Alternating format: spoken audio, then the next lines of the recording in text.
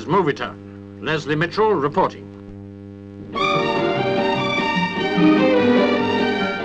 Queen Boadicea set fire to Colchester and they gave her a statue on Westminster Bridge.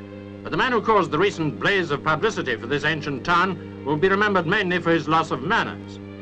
Lord of goodness knows how many manors, he's just put some of the titles he inherited up for auction. He's 80-year-old John Beaumont. 900, 1,000, 1,000 I'm bid, 1,000, 50, 50, 1,050. 10 lordships of the manor were up for sale, and here's the price you pay for no more than a fancy title on your visiting card. What would you bid for lordship of the manor of Westhorpe Hall in Suffolk?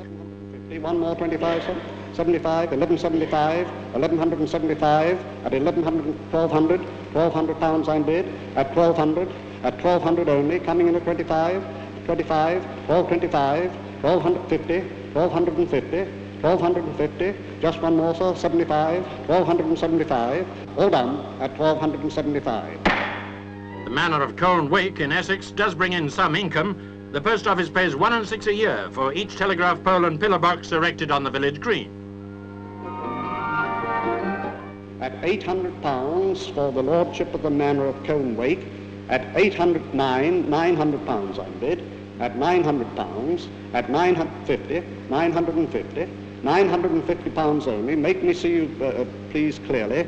At 1,000 pounds I'm bid, at 1,000 pounds, at 1,050, 1,050, at 1,000... More than £1,000 was obtained for each lordship. All you get for your money, the title, a set of documents, and the right to approve the quality of the local beer. All done at £1,125. At 2 bob a pint, it'll take a long time for the new lords of the manors to show a profit.